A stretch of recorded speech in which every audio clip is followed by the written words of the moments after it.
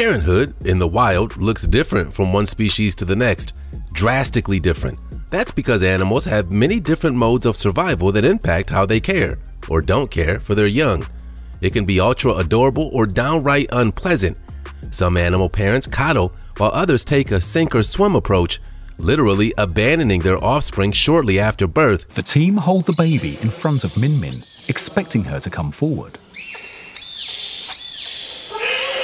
Of course, that's how things go in the wild, but hear these critters out. They're only doing what comes natural. 15 worst animal parents in the world.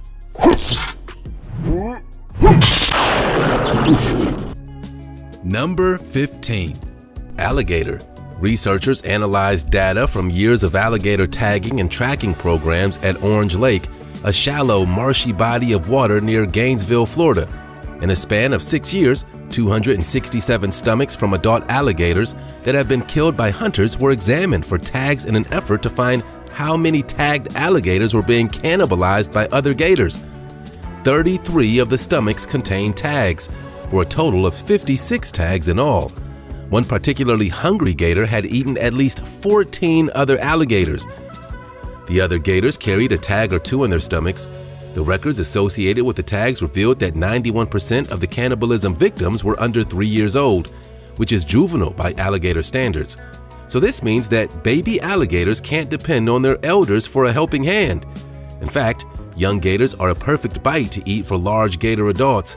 That rate could vary in other lakes and swamps because the prevalence of cannibalism depends on the abundance of other food options.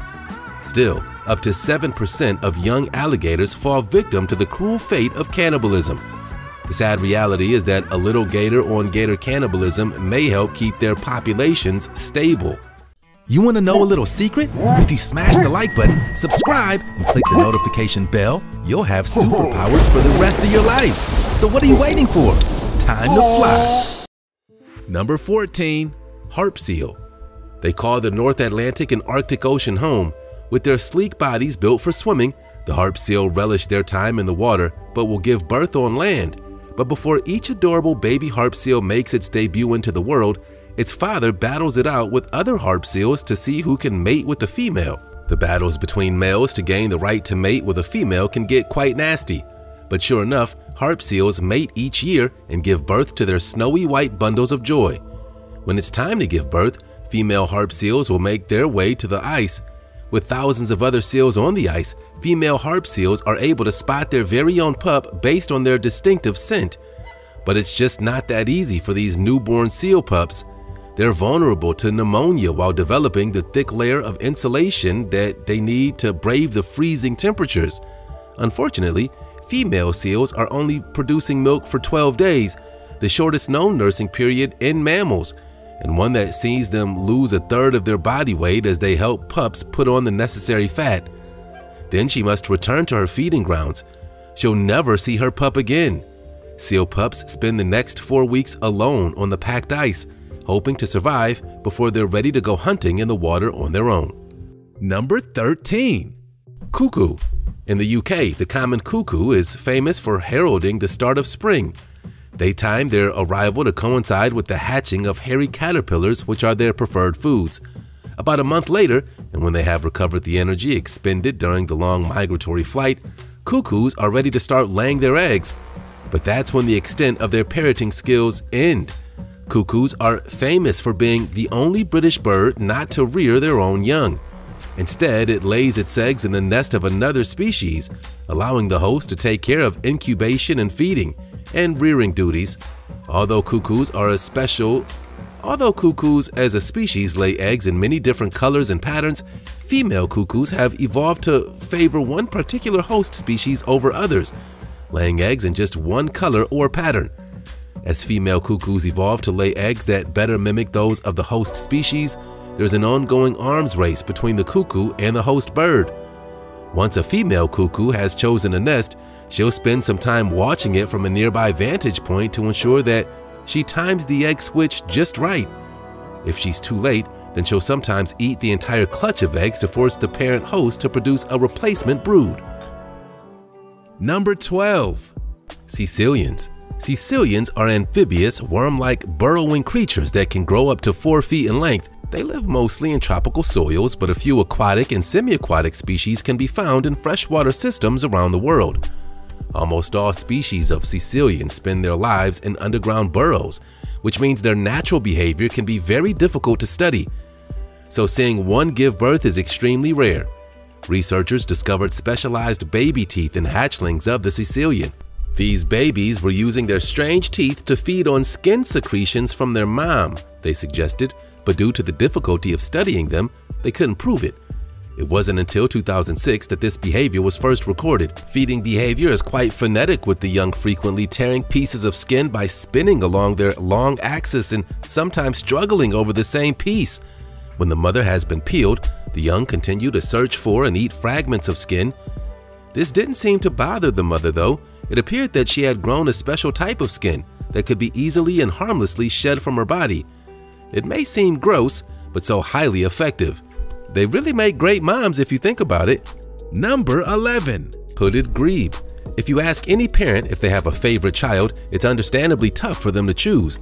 Not so for the hooded grebe. This South American bird lays 2 eggs, which she and her mate then incubate on floating nests. However, as soon as egg number 1 hatches, all 3 swim away from the rest, leaving egg number 2 to hatch all by itself. The mother grebe builds a nest made from rotten vegetation where both parents sit on 2 eggs. Once the first egg hatches, it's bye-bye birdie. She favors the firstborn and abandons the other. She cares for her chick on a first-come, first-served basis. The parents take the firstborn and swim away in pursuit of happiness, abandoning the nest and leaving the other chick at the mercy of the elements, predatory birds, wicked carnivorous fish, and all other bad guys of the wild. Let's think about the positive though. What is the mother grebe trying to accomplish? Well, she produces an insurance offspring, meaning at least one of the babies will survive if there's a problem with the first offspring. While this may seem cruel, the hooded grebe is just trying to maximize her chances of breeding successfully by laying more eggs than she can actually look after. Number 10. Pandas. People love pandas. What's not to love?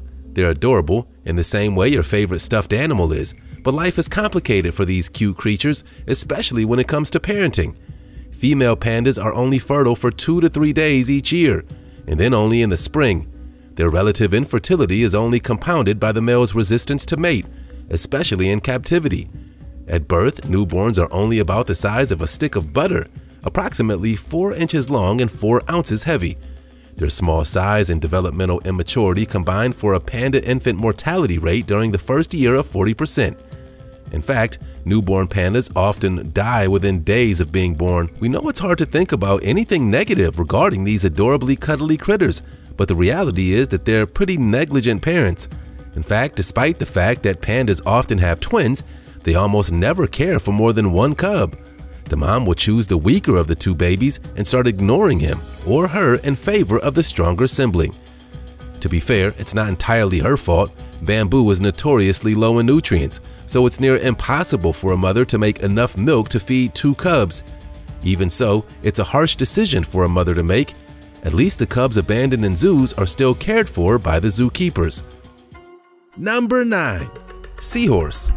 Seahorses are very unusual because it's the males that get pregnant and give birth to the babies.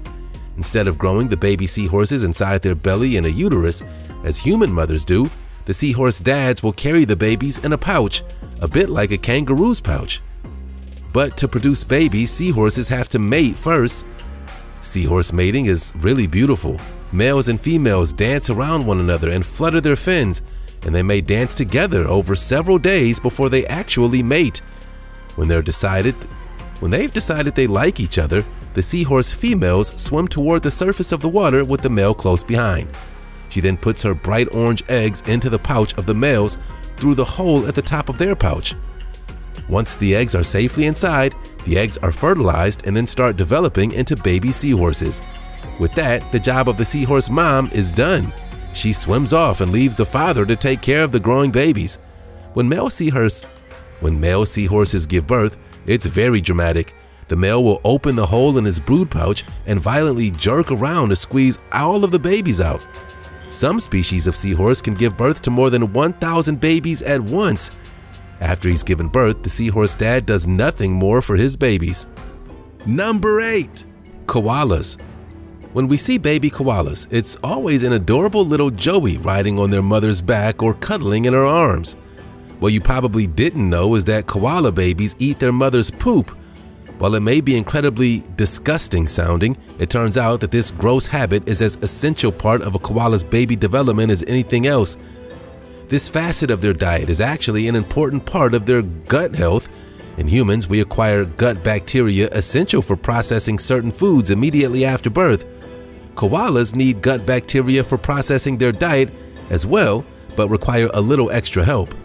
This substance, known as pap, is loaded with nutrients that the baby needs in order to grow. A koala's main food source is eucalyptus leaves, as well as the leaves of other related trees.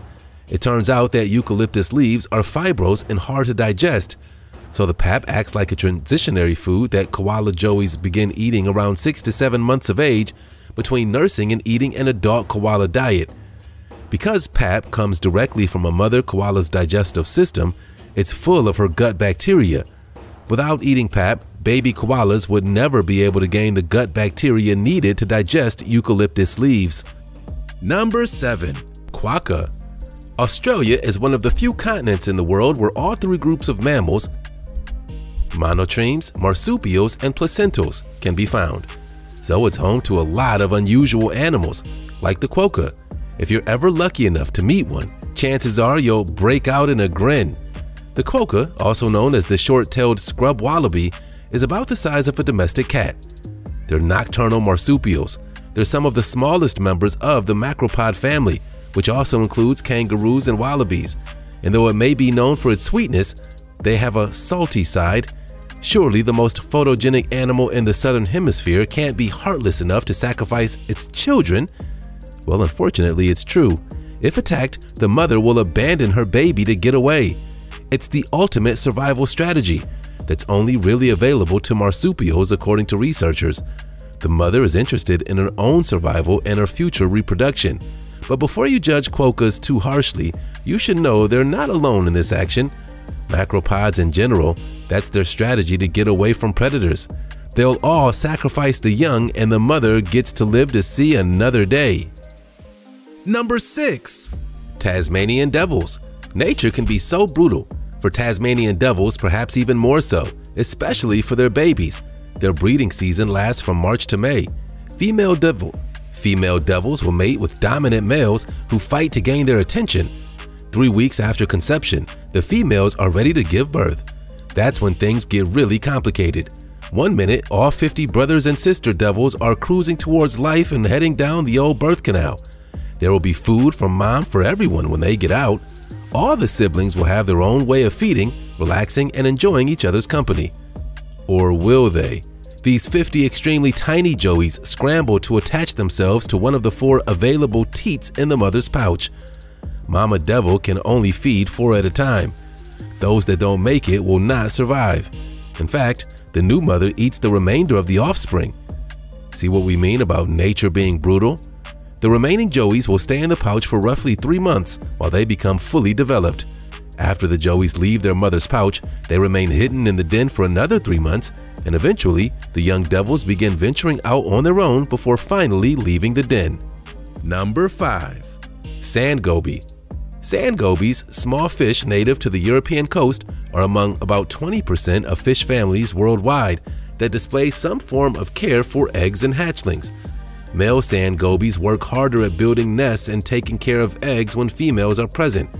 The first time such courtship parental care has been documented in any species. It's the male sand gobies that focus their energy on caring for the eggs, and during a long summer, they may have the opportunity to raise several broods.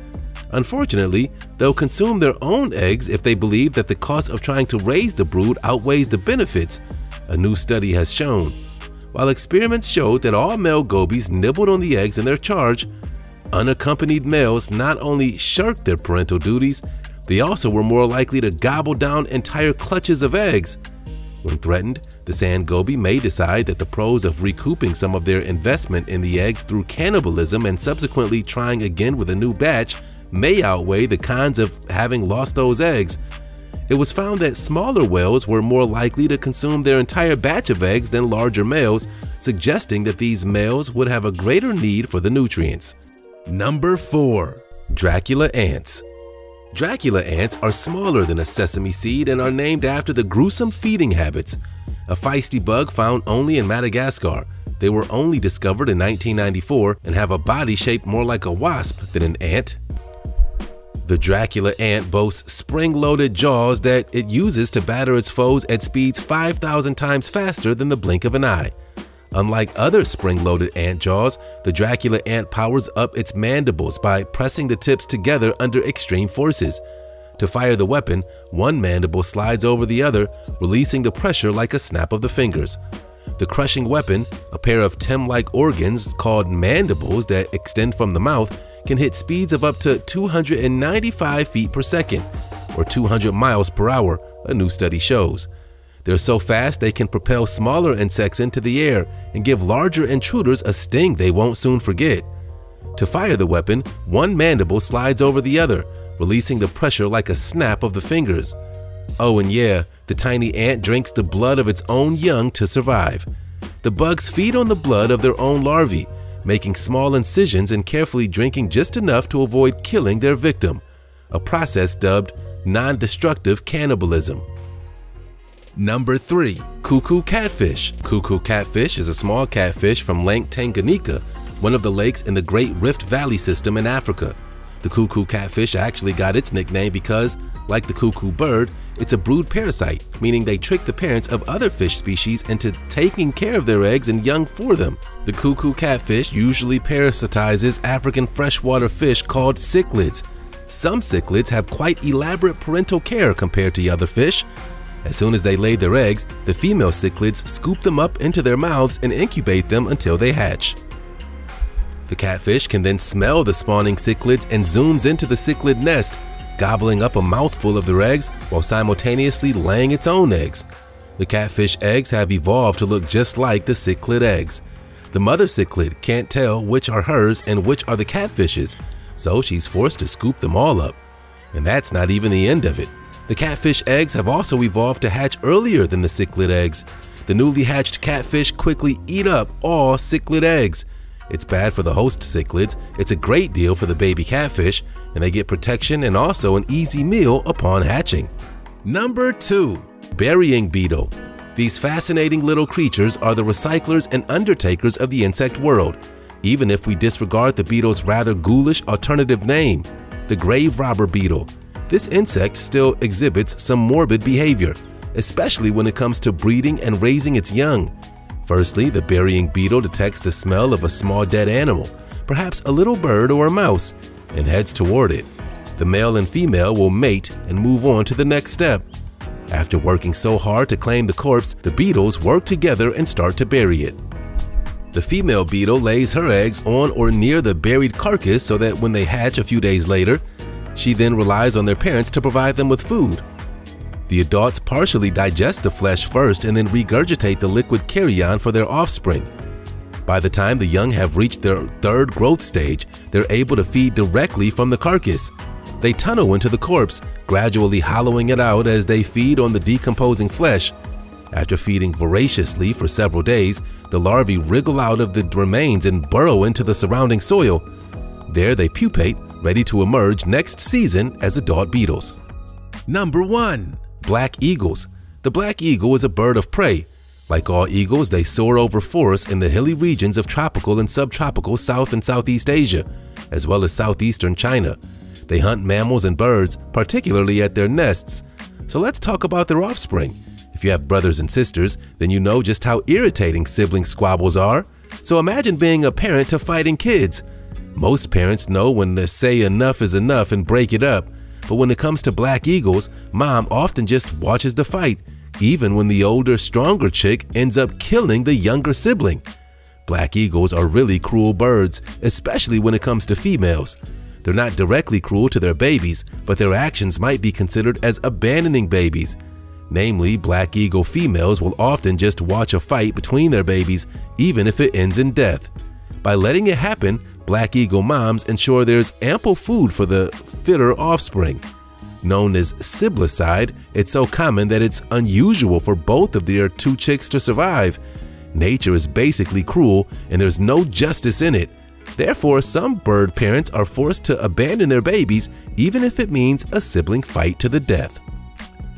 Parenting is tough, we get it, and even humans have to make some sacrifices to make it work, but not like these animals, anything but that. These videos just prove that nature can balance out beauty with equal amounts of brutal.